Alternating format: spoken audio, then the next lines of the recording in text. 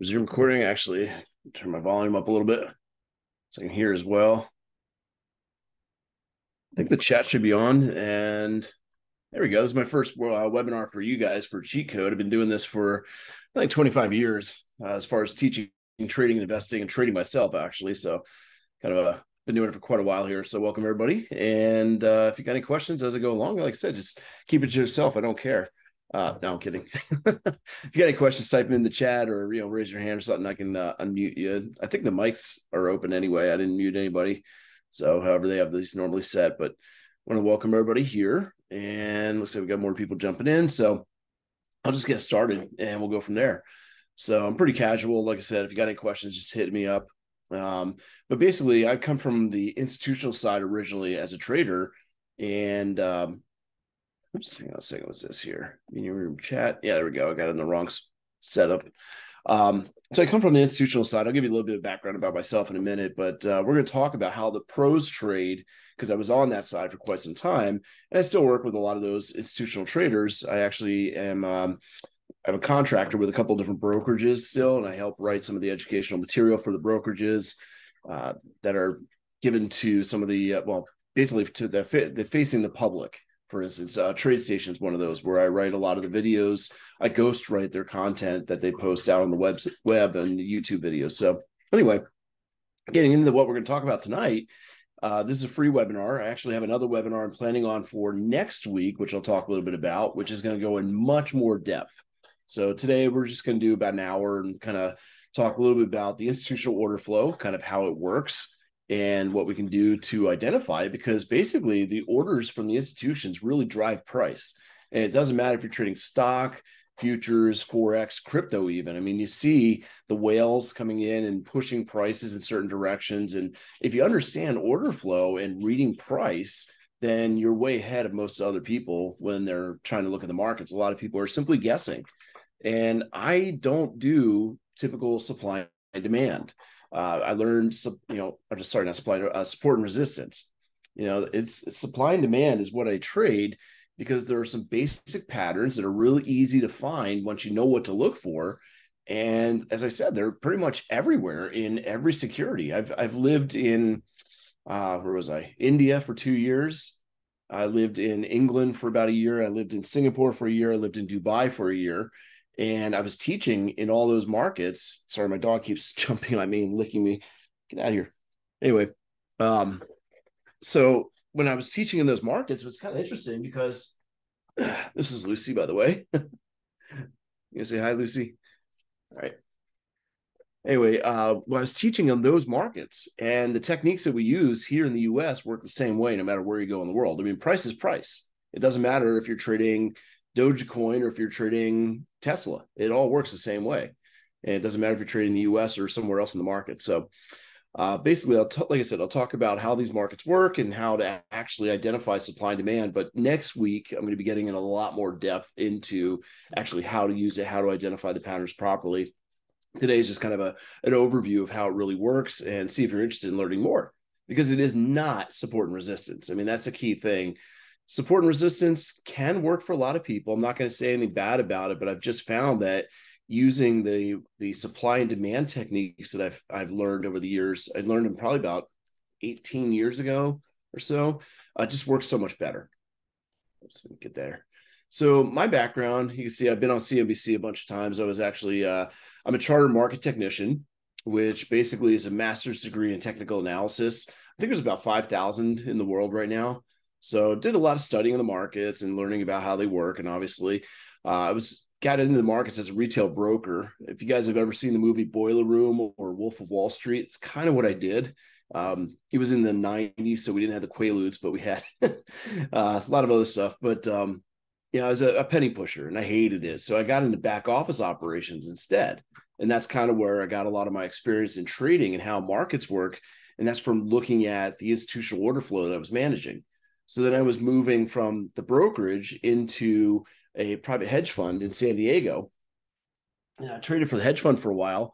And again, trading for a fund with large sums of money is completely different than trading your own money. And you have to do different techniques. So been doing that for quite a while. I've been teaching and trading since 1999, really. And So that's my background. You can follow me on Twitter if you want. Don't have to. Obviously, I'm here on Cheat Code as well, so you can follow me there in the new app. I'm on Discord, but I guess they're shutting that down anyway. So kind of jump into it, see exactly what's going on here with these markets. And like I said, if you got any questions, the chat is open.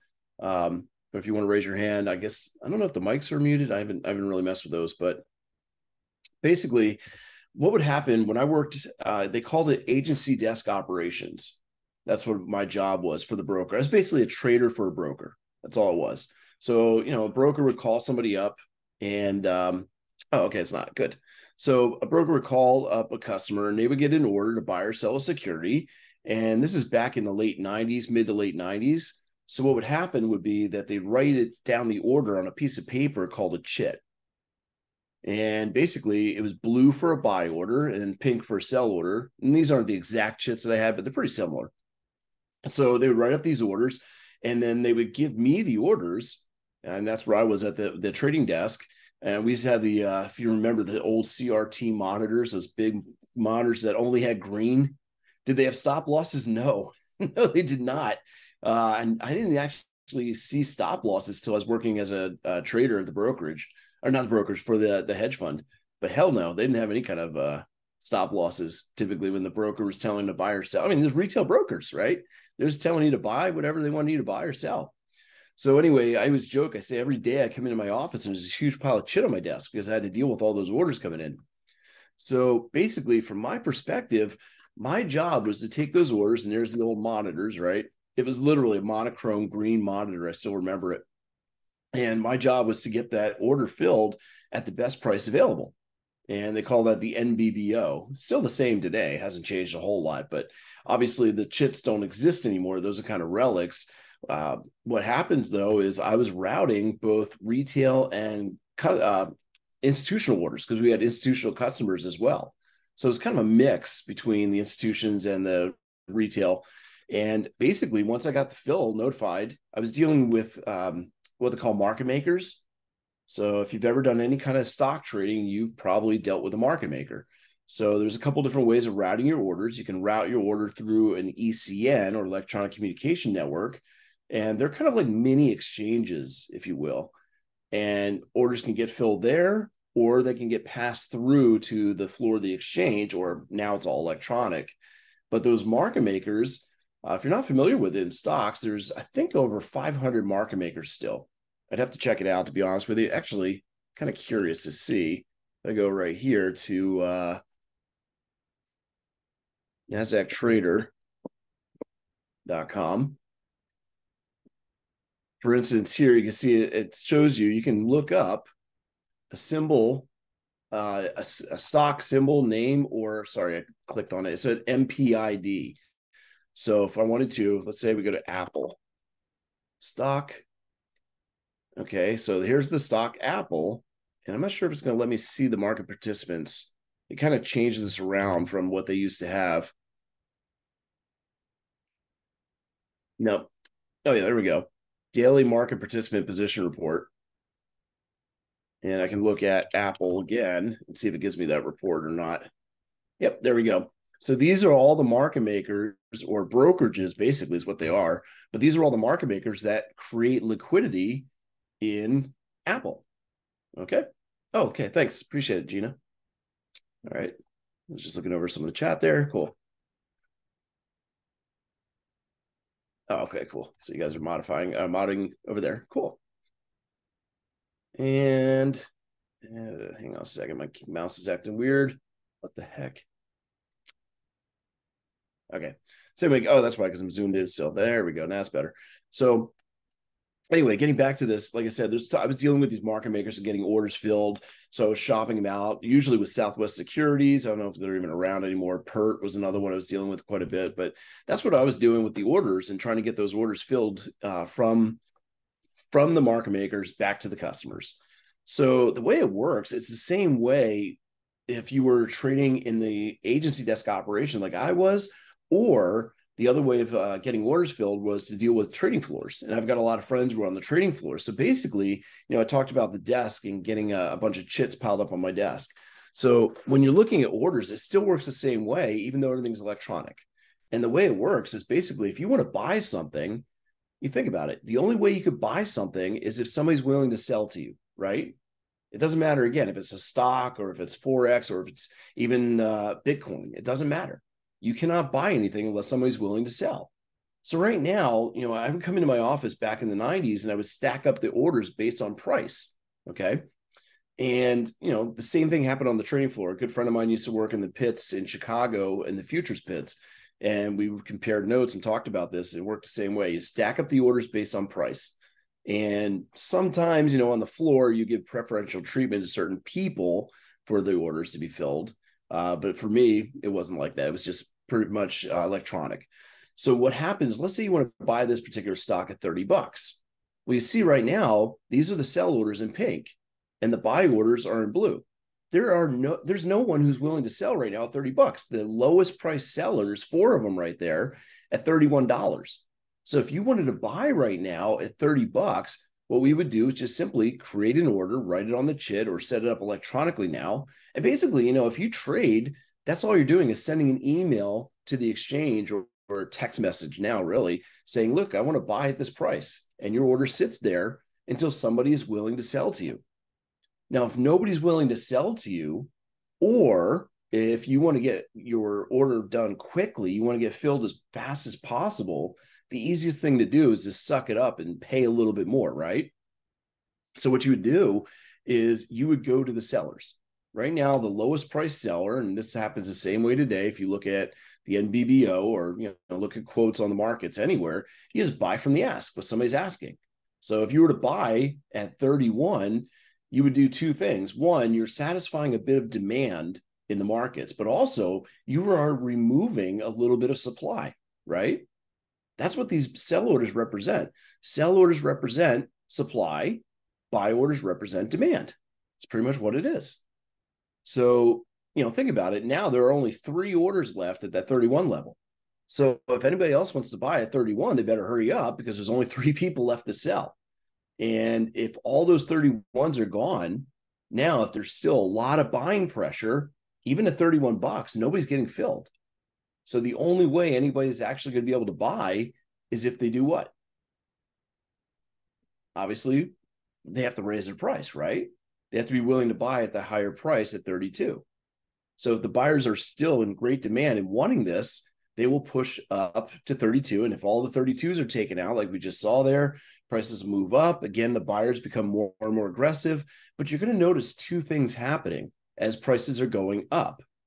Number one, you notice if I go back here, the number of sellers seems to rise, doesn't it? And that's pretty much with any security. The higher you go in price, typically people are more inclined to want to sell at higher prices, not lower. They want to make money, of course. And the second thing that typically happens is the number of buyers typically decreases for 2 reasons. One, buyers have either already bought at a lower price or prices are too expensive and they say, you know what, I'm just going to wait until it comes back down. I'm just not going to buy here. It's ridiculous. So that's basically what's happening. And eventually we'll reach a point where if there's no one who wants to buy, okay, think about it. We just got all those people. Everybody bought 30, 31. They took out all those orders. 32 took out the orders. 33 took out the orders. Well, now prices are at 34 and nobody wants to buy, right? And a great question just came up. Is this the same for options? In a way, yes, because options are typically going to be traded based on the underlying security, right? So it's going to drive the value and price of the options based on what the underlying security itself is doing. And by the way, I do trade options. I actually day trade options. I might have to do a session on that sometime. I day trade 0 DTE options every day. So I do 0 DTE, if you're not familiar, 0 days till expiration. I sell options on the same day they expire and just collect a little bit of premium. And my win rate has been 85% on average for the last 3 years. So I've been doing pretty well with that. So that'll be a future webinar. We'll get to that one. Yeah, I did one a while back for TradeStation, so I'll definitely do one here. But yeah, I'll talk a little bit about my strategies. But it actually comes down to what I'm talking about here, supply and demand, because I sell beyond those levels. Okay. So, great question. If I'm looking at this graphic, is it safe to say I'm an expert at reading level 2 tape? I used to be. I actually do not look at level 2 anymore. I don't even look at time and sales anymore. When I first got started in trading, you guys got me on sidetrack here, but that's cool. When I first got started in trading, I used to be a scalper. And this was back when markets were trading in teenies, they called it, 16th of a dollar, right? So what would happen is the bid and offer were separated probably by about a quarter, sometimes an eighth, and you would just scalp and try to get in front of the buyers. You would jump in front of the bid, then jump in front of the ask, and try to scalp a teeny. And if you did that on basically you would do it on like 1,000 shares at a time, you try to buy and immediately try to sell, and you would basically make $62.50. And you think about that and you're like, wow, that seems pretty cool, right? You're only in the trade for a few seconds, you make 62.50. No. And here's why. We had to do about 400 trades a day to make any money, because the commissions at the time were like $30 to get in and $30 to get out. So on 62.50, you made $2.50. So that's why I had to do 400 trades a day. I literally would do 400 trades a day just reading level 2. And now I don't do that. Anyway, so getting back to where I'm at here, like I said, I've got a lot of experience. I've done a lot of different types of trading in the past. Now I slowed it down a little bit, and I'm looking, the fastest thing I do is that 0 DTE, but I'd still day trade futures for some time. Yes, I was with OTA originally back in 1999. Yeah, I was with them for about 20 years. Anyway, and that's a good thing to bring up. Actually, what I'm teaching right now is basically something that another company, again, I'm not going to say anything good or bad about anybody, but another company charges about $4,000 or $5,000 to learn this kind of stuff. And I'm going to be working with you guys, showing you this today for free. And then next week, if you want to learn all the details, it's going to be, I think it's only $130 for the workshop I'm doing next week. It'll be about 2 hours, same time, 7 to 9 p.m. But anyway, getting back into this. Here we are, $34. The buyers drove price all the way up to this wall of sellers. And now there's no more buyers. And you think about it, it's real estate works the same way. If there's nobody willing to buy and there's a whole bunch of houses for sale right now, what do you think people are going to do to sell their house? It's going to be a race to the bottom, right? They're going to start dropping their price to attract buyers. And the same thing happens here in the markets. Prices keep going up until we run out of buyers. There's no more buying pressure. The sellers get nervous and they start dropping their prices down in order to try to attract those buyers. Now, unfortunately, we can't see this order flow, right? But we can see certain patterns that makes it in the markets. So basically, if we want to look at order flow in action, yeah, I'm waiting for the big drop in the markets too, I believe, yeah, right? So taking a look at this market. Okay, it doesn't matter what security it is. It could be anything, really. Again, it works the same way no matter which market you go to. Right now, we're not seeing much as far as a trend. We're just kind of going sideways. We got mixed red and green colors, right? And maybe I'll do another session. I got a lot of ideas of sessions I could do. Reading price is another key thing that I talk a lot about, kind of going on a sidetrack here just for a moment. Just bring up a blank Word document here. If you want to be able to read price properly, again, doesn't matter what security, doesn't matter what trading, what time frame, it all works the same way. There's really 4 key things you need to learn for reading price. Okay. And number 1 is color. Basically, the dominant color is the trend.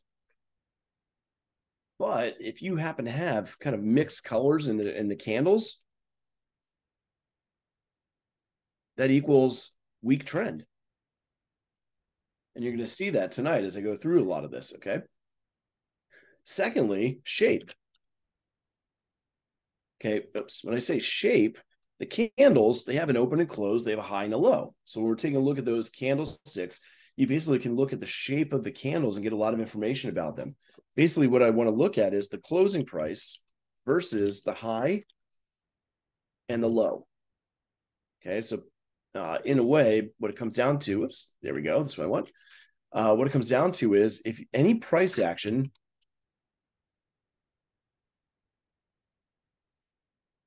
from the high to the close, that's selling pressure. Okay, basically, you'll see that because you'll have what's called a topping tail. And if you get a topping tail, that's selling pressure. the closing price is the most important price out of any time frame. And what happens is if you close away from the high, it's because the buyers gave up and the sellers won. They pushed it down. So any price action you have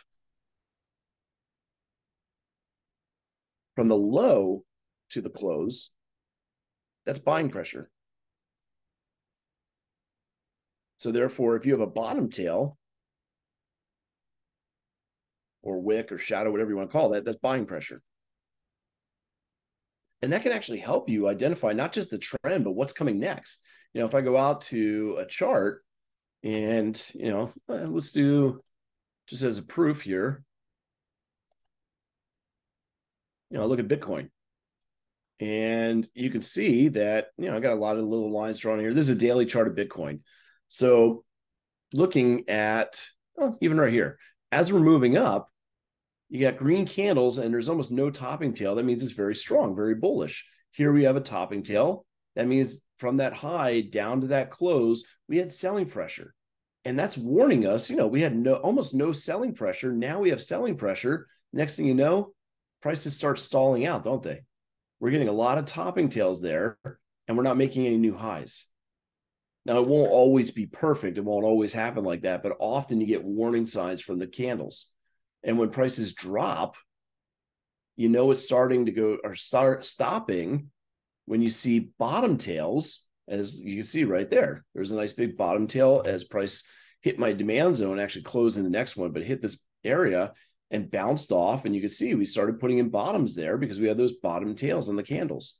So literally you can play what comes next. If I go into something like Tesla, I'll do a 15-minute chart.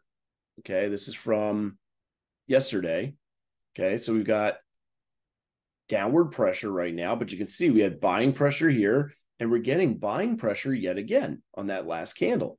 So we may still go down, but if we do, it's not going to be very fast. And you can see that we just barely made a new low there. Okay. Oh, I'll go back to the Word document. You can take screenshots. Yeah, absolutely. Again, getting more buying pressure. And there we started going up. But once we tried going up, we actually have kind of a big wick on that candle telling us there's not a lot of buying pressure. Even though we try to come off the low, we still have selling pressure. We may end up going back sideways. And there we go. You can almost guess what's going to come next by seeing that pressure. And here we are moving down. We've got indecision where the buying and selling pressure are almost equal. That's a pause. And it could be a sign that prices are getting ready to turn. And there it goes. So that's another one. Let me increase the font here so you guys can see this at least. And let's see, we got color, shape. Oh yeah, size matters. Size of the candles also tells us something. And that can be very important. Basically, if you get large ranged candles, that equals indecision. I'm sorry, not indecision. That's an imbalance. Basically, you've got huge imbalance between buying and selling pressure. And it could be professionals, it could be novices. It's based on where it's located, where it happens. Or if you happen to get small candles, okay,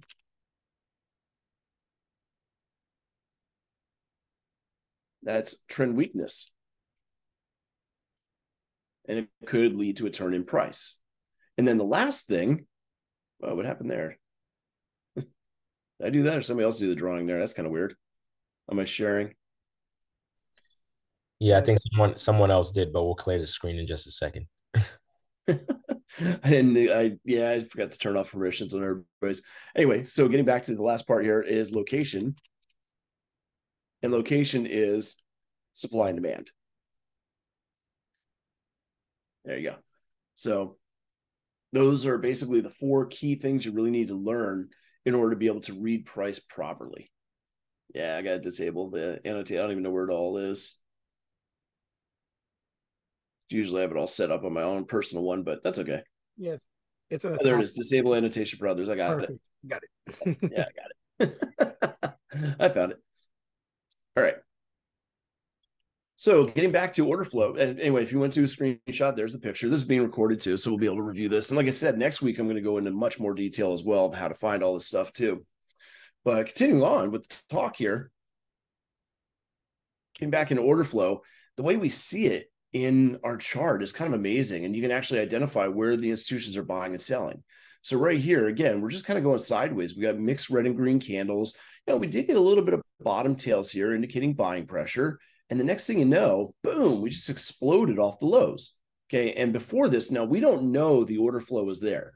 Okay. The only way you get to know that stuff is if you're actually working in the offices for the major brokerages, being a market maker or agency desk operator, like I said, what I used to do. But right here, you see this area with large green candles. And there's two things that really cause that. Number one, there's almost no sellers in that area. And think about it, there can't be. Because if there were a lot of sellers in that area, prices would have stayed there. They would have sold right at the level that the buyers were at, and we would have gone sideways. But there's an imbalance. And because there's nobody willing to sell, if you want to buy something, you have to raise your price to attract those sellers, right? It just makes sense. It's common sense when you think about it. Now, the other thing that usually happens when you get a big move like this out of nowhere, it's typically from the big institutions. Okay. Now, it's not 100%. It's not always. In technical analysis, everything always happens except when it doesn't. Okay. And that's why we always have stop losses to protect ourselves in case we're wrong. But typically, that big move like that big move to go up like that, that's the origin of an imbalance. Now, think about this. There's no sellers in this area, or is not likely to be that many. Think about how you would have felt if you had sold at that price level and then prices went all the way up here. How are you feeling? That's not a good feeling, is it? Knowing that you sold here when you could have sold way up here. Do you think any rational person would want to sell if prices get back down there again, knowing they could have sold at a much higher price? Probably not. So there's probably not going to be sellers there in the future. We have the origin of an imbalance where there was a big buying pressure. Could have been one person, could have been a bunch of people. But yeah, we want to buy low and sell high. So there's not likely to be sellers there before. Okay. Yeah, there could have been a lot of people who sold and prices jumped up higher, but they're probably not going to want to sell if prices get down there again because they know they could probably sell at a much higher price. Secondly, what do you think? Do you think if a big institution wanted to buy a lot of shares, they got everything they wanted all at once? Not really. See, I'll talk a little bit about what's called working the order. Did you have a question, JD? I saw the hand go up there, or just a high five.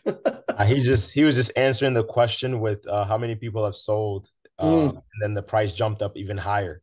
Yeah. Hey, we've all been there, I'm sure. If you've ever traded, it's happened, right? Yeah, I'm guilty. I mean, I lost 32 grand in 15 minutes one time. And I remember what I ate because I saw it coming back up that day for lunch. But anyway, so, if the prices have gone up from that area, we're not likely to see the sellers there again. So that could be a really good area to buy in the future. And if it's an institution that bought there, the highest probability is they're going to have leftover orders. See, what happens with institutions is when they try to buy and sell, they try to buy and sell in an area. You as an institutional trader, and I had to do this, like I said, I did it for a hedge fund. I've actually coached money managers on how to do order flow and actually work their orders. That's the term. It's called working the order. You got to break up your order into small pieces. Because, if Warren Buffett went out to the market and said, listen, I'm going to buy 5 million shares of Apple, everybody and their grandmother's going to start buying Apple, right? And he's never going to be able to buy all of his shares at a cheap price. So you have to try to fly under the radar. I mean, you got these algo traders now that are trying to flag block trades of over 10,000 shares. So if you're smart, you do what's called an iceberg order. You break your order into small pieces and funnel it in a little at a time. If prices leave your area that you're willing to buy, you wait until it comes back. If it never comes back, that's it. So be it. But what you do is you got to buy in a certain range that is a good value for your purchase. Otherwise, you're going to get fired from the hedge fund. So, or wherever you're trading. So they can't get everything they wanted filled all at once. That means there's a high probability of two things. One, because there were no sellers here before, or anybody who did sell got burnt, they're not going to want to sell here in the future. Number two, that was probably caused by a big institution who has a lot of leftover orders to buy if prices return to that area. That means we should buy if prices come back here. Well, if we're not right all the time, we better put in a stop loss just in case. Maybe it was the last bit of orders they wanted to put in. put in a stop loss, no big deal. So prices have rallied up, and you can see we just ran into an area. There's actually a lot of selling pressure up there. So the buyers have exhausted themselves, and it comes right back down. Is that an order block?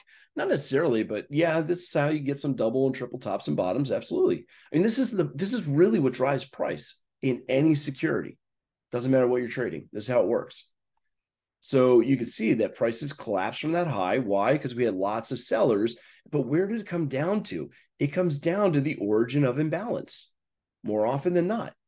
So now it comes back down to that area where we saw there were a lot of buying pressure, but no sellers. So now we buy. The remainder of the institutional buy orders click in, and they push prices right back up.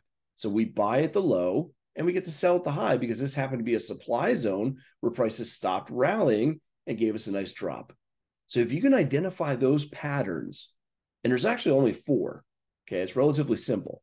It's not easy, by the way, but it's simple. Okay, simple is not easy. Let's make that for sure. But this is, by the way, if you're wondering what this was and how this worked out, this was the S&P 500 futures today. That's exactly what happened earlier today. This happened to be a 1-hour chart on the S&P. There was a buying opportunity here at the low, came right up to the area of supply. So that's the way I look at the markets. I go back and look, and again, it doesn't matter what security we're trading. I got Tesla up here.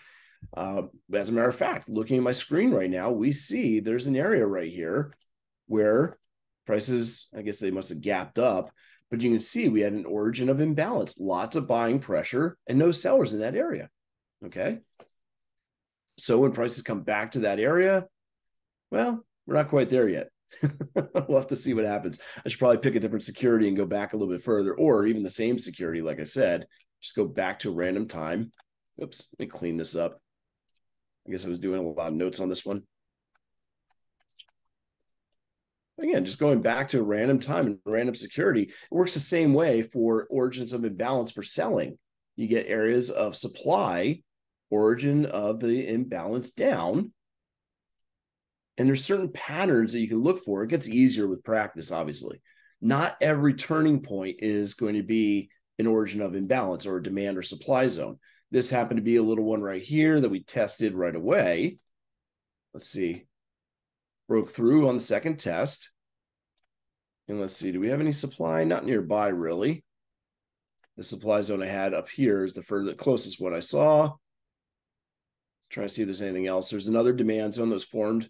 That's not great here. And actually, it's already showing what happened, but there was the other origin of imbalance that actually broke out above the prior high. And you can see that that would have been a good buying opportunity.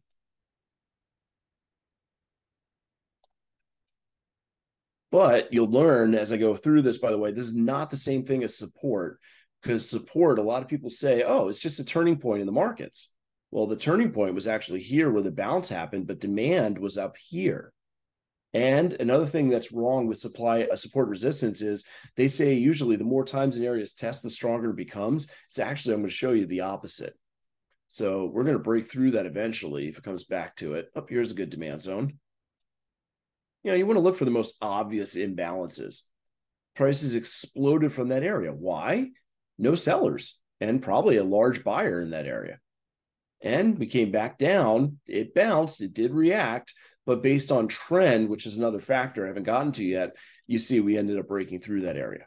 But it did react. We reacted right there by bouncing. We couldn't go straight through the area because it was an area of imbalance, a demand zone. Do I mark my supply and demand zones on the time limit I trade? Great question. I'll have to get to this another time, but I actually trade on 3 time frames. And the way I trade, and this is something that's kind of important as well, is number one, my lower time frame that I choose, I call it my zone time frame. And on the zone time frame, it's where I find supply and demand.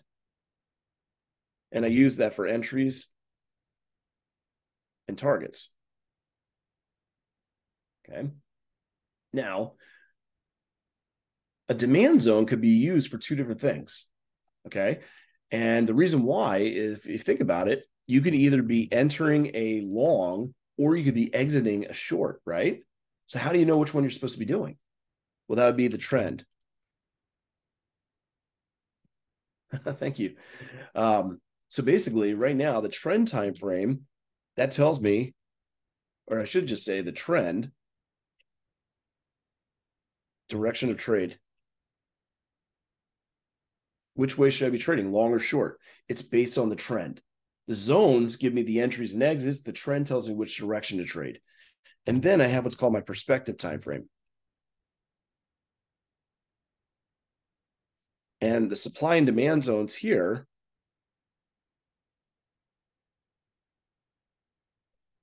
tell me where trends will end. Because trends don't go on forever. They'll just let me know where the trend is likely to end. Because that's a good thing to know, isn't it? Whoops, I had the bold on. There we go. So I use 3 different time frames, and there's actually a relationship between the 3 different time frames. I don't pick them at random. Okay. The lower time frame, you can pick whatever one you want. It's based on what your comfort level is. And I'll do a session on that sometime, multiple time frame analysis, because it goes all the way back to the late 1800s. Charles Dow and I can't remember the other person's name right now, but they created this multiple time frame analysis to identify the waves of the market. They actually call them waves. And then it became Elliott wave, and a bunch of other people came on this.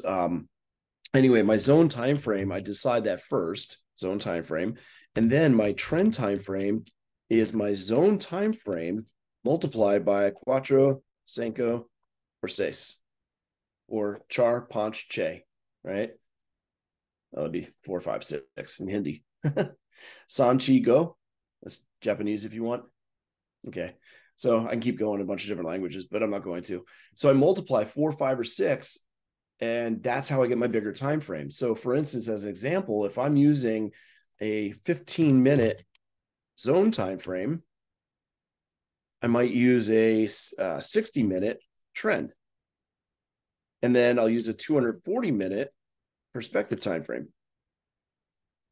Because what happens is with the time frame analysis, again, to get the next step up, my perspective time frame is the trend time frame, again, multiplied by either 4, 5, or 6. Now, it doesn't have to be the same multiple. It could be a different one, okay? But the reason why is you don't want to jump from an intraday chart to like a daily or weekly chart. You're going to miss the trends that are actually affecting what you're trading on. So you got to make sure you use a related time frame. And the best number is usually 5. There's a book by Dr. Alexander Elder, and he talked about this many, many years ago it's called Trading for a Living. So it's multiple time frame analysis. He came up with it, I think, in 1985.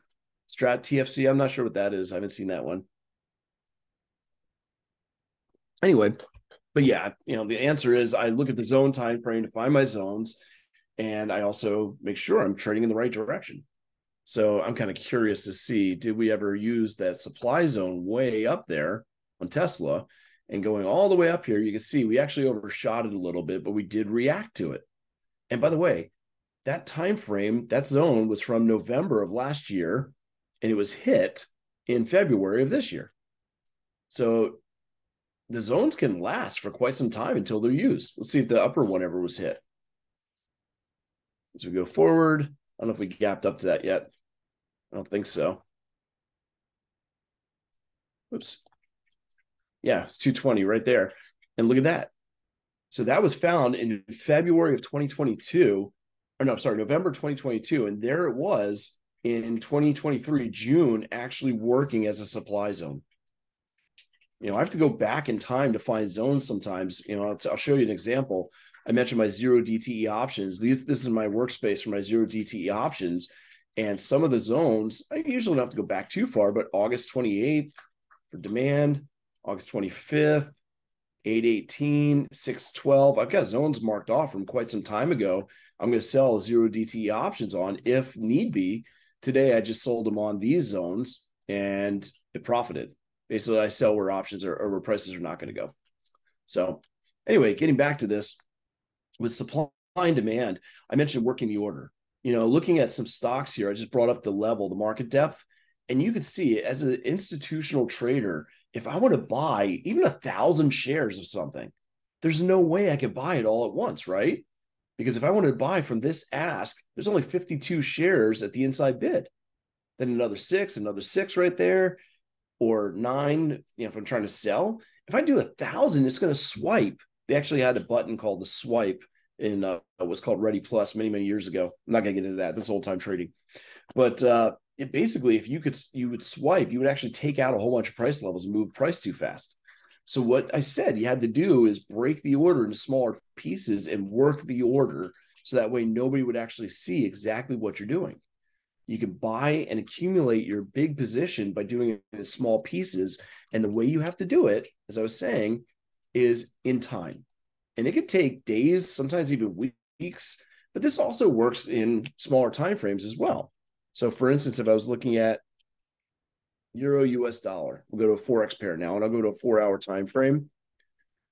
If I'm looking at this, it works the same way as it does on any other security. Say I wanted to buy the euro around 108. Okay, well, I may not buy right at 108 as an institution. I may buy in the area of 108, right? And they'll identify an area where they're willing to buy. And you can see the imbalance here. Prices exploded upwards because there wasn't a whole lot of sellers in this 108, 109 area. So if prices return to that area, there's a high probability, and you can see it actually bounced just before it. I probably could have marked the zone a little bit better. Let's see, that's drop base rally right there. And you can see it just barely flagged that area and bounced. And unfortunately, there's an imbalance here, so it pushed it right back down. And it bounced a couple times. There's a lot of buying pressure there, isn't there? So, but one of the things you'll notice, subtle, but notice what happened every time we hit that area. We went a little deeper. You know why? Less orders. But that area was the origin of imbalance. And you can see it's a great buying area, wasn't it? So like I said, I showed you on a crypto, I showed you on Bitcoin already, I showed you on Forex, I showed you on stocks, futures, obviously. Oops, 2023. Here's crude oil, for instance. Again, if I go into, heck, I'll go down to a 5-minute time frame and just a random date going back in time here. Works the same way. I start off at current price and work my way back looking for specific patterns that show me the origin of imbalance. And when we return to the origins of imbalance, those are opportunities to buy and or sell in the future. I don't think I have any great supply zones. That one's already used. Maybe back here, let's see. Yeah, it's not great. There's things we're going to talk about next week in my other workshop where I'm going to talk about the odds enhancers and how to find the right zones, the ones that are going to work the best. So anyway, going to where I was just now, forgot where it was. There it is. Unfortunately, this demand didn't work. And you can see we reacted a little bit to it and bounced, but perhaps the trend was down, it broke through. That's obviously why we have our stop losses. And by the way, look what happened when we came up to that supply zone. It worked. Look at that. Held prices down for a while before it eventually broke. So this stuff works. I didn't make it up. I found out about it. I mentioned there's 4 basic patterns. Next week, I'm going to show you exactly how to find those 4 basic patterns. Thank you. There's a link for it as well. We have demand zones. For demand zones, we have 2 basic patterns. We have what's called drop, base, and rally. Where prices are moving down, we go into that equilibrium phase where the buyers and sellers are somewhat equal. It shouldn't last a long time. And the reason why is if it lasts a long time, that means the institution got all the orders filled. So there's not going to be, a big leftover orders when we come back there again. And then the rally is extremely important because we want to see that origin of imbalance. So when we come back to that area, there's likely to be a lot of buyers, not a lot of sellers, and prices should bounce again. The alternative one is called a rally-based rally. And when you think about it, the rally-based rally is usually a little more common because in a trend, you should be making higher lows and higher highs for an uptrend, right? So when you return back down, right, we make a higher low. And we usually make the higher lows at rally-based rallies. Hey, well, Brandon, for supply zones, is that question? sorry, I just want to say something real quick, just so everybody who's listening to this, right? If you guys are looking at this, when you see this drop-based rally, rally-based rally, does this not look very similar or identical to double bottoms, triple bottoms, bull flags, et cetera, right? Like these are very similar, it's pretty much explaining why these things happen. And what I really appreciate about, this institutional trading and everything Brandon's talking about right now is that it puts the context behind the things that we see. So when people say things like, oh, technical analysis doesn't work, you're just looking at shapes and patterns, but you really have no idea. It's like this, what Brandon's talking about is the context behind why those patterns are forming, why they're working, and things of that nature. So just keep that in mind when you guys are paying attention to these things. There's a lot of overlap with this, but what you're looking at is really context and why these things are happening, which is very important to putting your strategy together. So, Brandon, you keep doing that, man. You're on fire, man. I love it. Thanks, man. Yeah, to answer the question real quick, Kevin, yes, I'm only just using a modified supply and demand. I'm sorry, modified Fibonacci tool.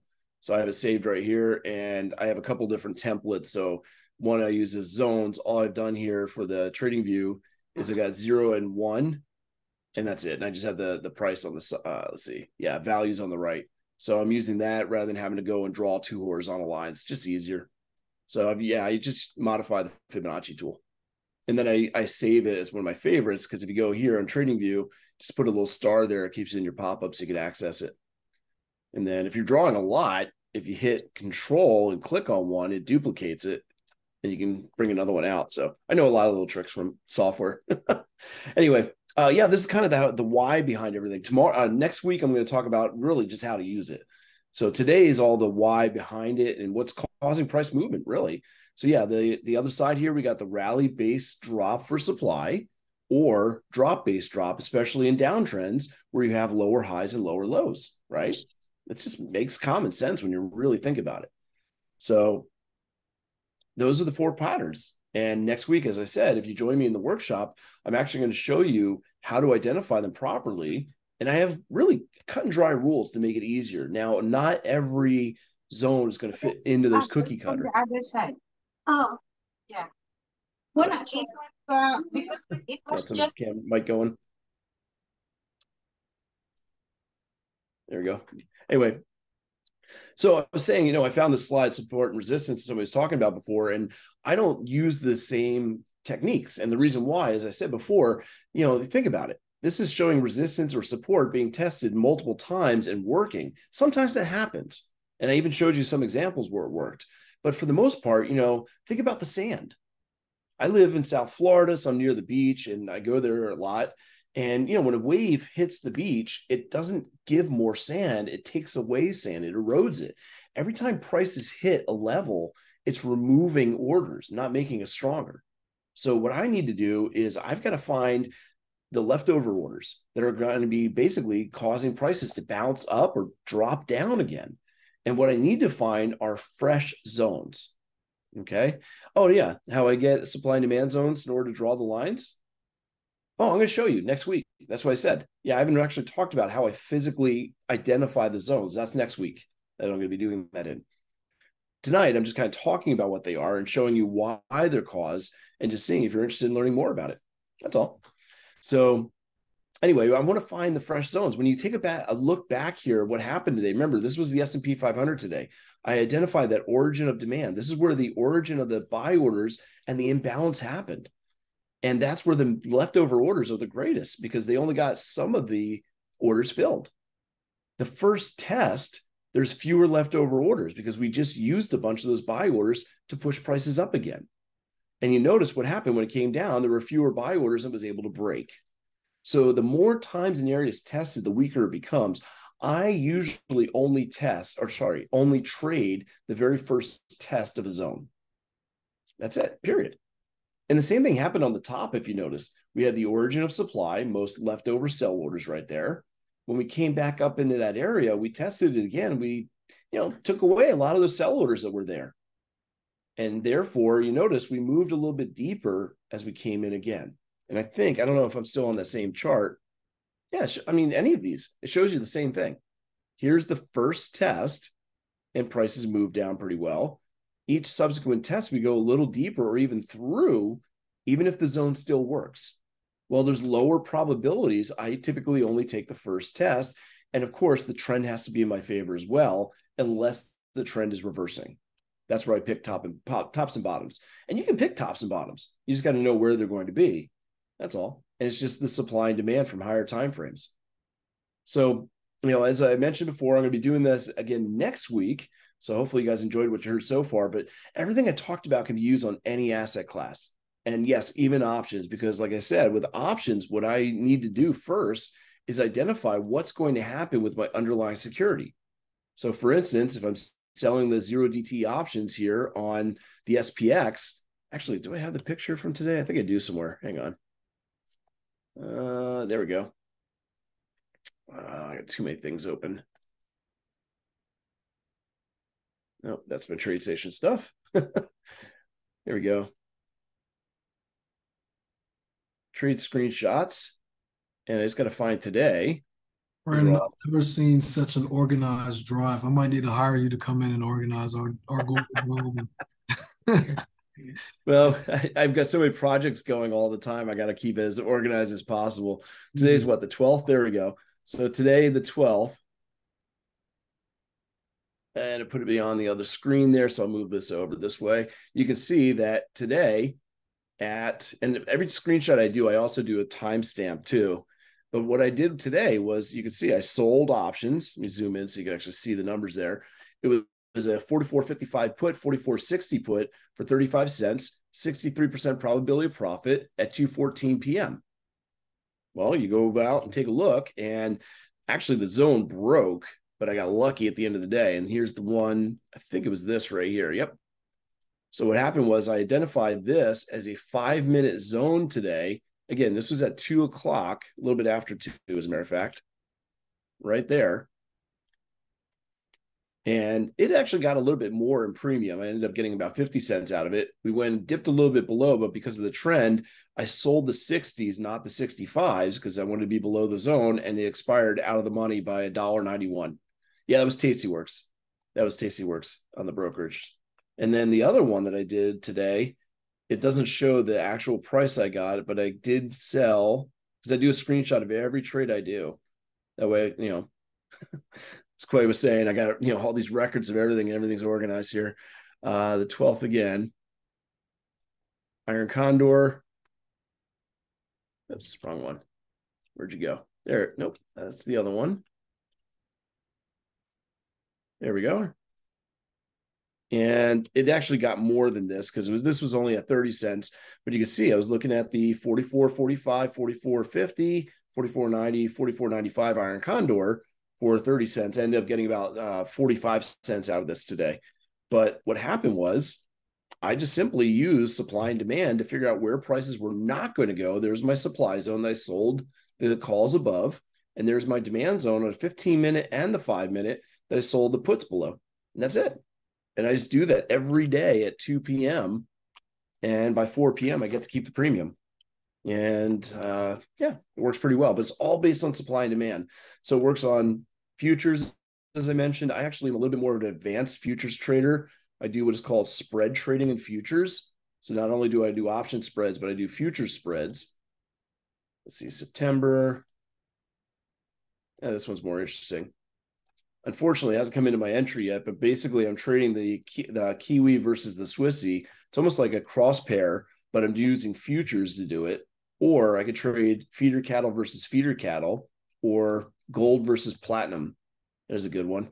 That one, unfortunately, I couldn't take the entry because right here, you can see this was my entry spot for my demand. It wasn't really a very good demand area anyway, and it was possibly tested multiple times. Plus, we had too much momentum as we came down into it. So like I said, there's a lot of stuff that I talk about in my trading. And the main thing is it all comes down to supply and demand. I'm going to teach you the rules, how to actually identify supply and demand, how to identify those patterns. And what I call with base versus leg candles. I'll teach that too next week. Again, it's going to be the 19th at 7 p.m. And there's I think the link was posted just a little while ago. Why 2 p.m. to sell those? Because there's only 2 hours left. And here's a little secret for you. The reason why 2 p.m. is usually just after 2 p.m. is when the theta starts coming out of the options.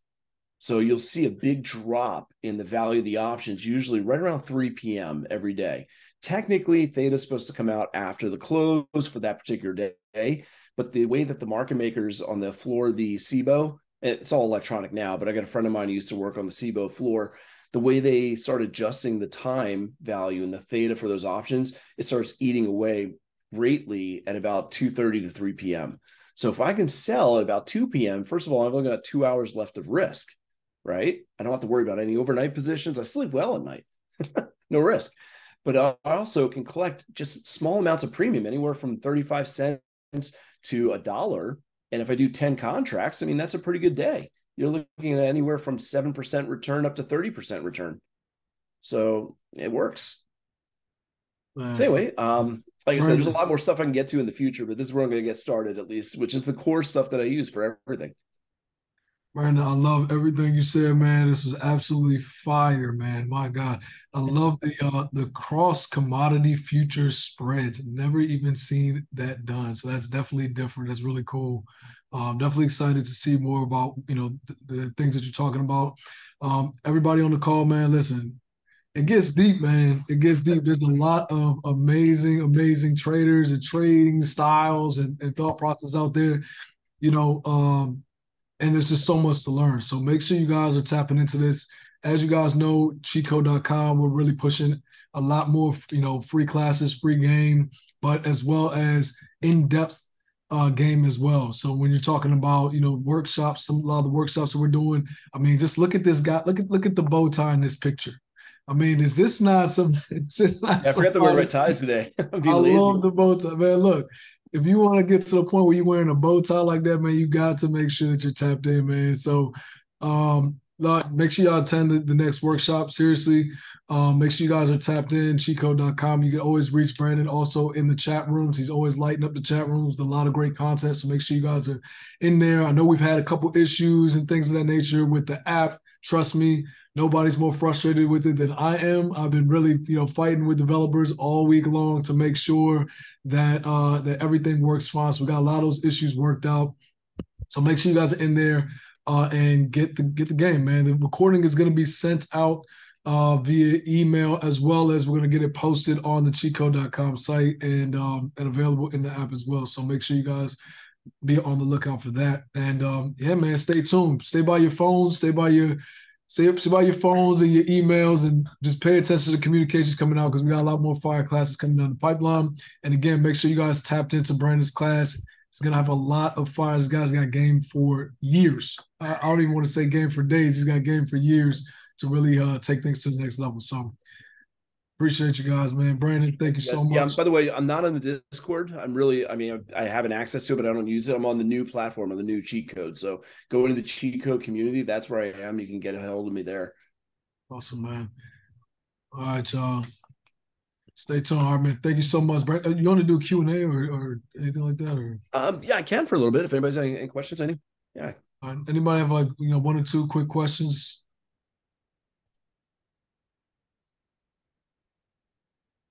No? Okay. All right. Good to go, man. Appreciate you, Brandon. I have a question. Sure. The class, I know you were kind of going all over different areas of futures and versus options, but are you going to have your classes detailed to where we can follow it based upon what we're trading? Like maybe one on just options and one just on futures, because some of us don't trade everything. Yeah, no, I actually was brought in as a futures instructor, so that was my primary thing. That's normally what I do, is trade futures, but I do trade everything. But yeah, I actually was also asked to bring in a little bit of Forex stuff. But yeah, I'm going to be focusing primarily on futures in the workshop as well, or whatever anybody really wants to talk about. And we can actually go step by step. Today was just kind of a showcase type thing, but when I'm teaching, I'm going to be going much slower and more methodical. So you'll be able to follow along and practice right along with me, no matter what software you're on. But yeah, I typically focus primarily on futures. But like I said, I mean, this works on anything. But yeah, I do. What do you normally trade? It's Crystal, right? Yes, options. Oh, okay. Yeah, I mean, with options, you're always looking at the underlying security anyway. So if it's options on stocks, again, we can look at equities. Somebody's just asking about zones on Tesla, nearest supply zone. Well, that's a loaded question. because it depends on what time frame you're looking at. So if you're looking at Tesla's supply, you've got obviously the highs up here. So if you're looking at where you're selling, there's your supply right there, the origin of that imbalance down. Gaps are big imbalances. There was nobody willing to buy, so the only way to sell anything was to gap the price down, right? And I don't see any demand on the daily chart, honestly, until down here. Like I said, there are patterns that I follow and look for, and that's what I'm going to teach next week, the actual patterns. And if you're trading options, number one is to figure out, which way is the underlying security going to go? Is it up, down, or is it sideways? And then number two, the way I teach options is really 3 steps. One is, what's the underlying security going to do? 2, are options cheap or expensive? So should you buy them or sell them? And then step 3 is choose the right strategy. Okay, so it's something that applies to everyone, not just... It definitely does. Yeah, this stuff that I'm teaching originally right now is going to be applicable to no matter what it is you trade. Yeah, and that's why I was trying to show a little bit of every asset for everyone. Okay. All right. Appreciate you, Brandon, man. Thank you so much, guys. Make sure you guys tap in, and we'll see you on the app, man. All right. Have a good night, Brandon. And everybody, man, drop some fire in the chat for Brandon, man. Unmute and just show some love, man. Let's get it louder here, man. Appreciate you, Brandon. Thanks, Brandon. That was great. Great class. Thank you. Thank you, Brandon. Awesome. Thank you, Brandon. Thank you, Quay. Thank you, Brandon. Appreciate you guys. Thanks, man.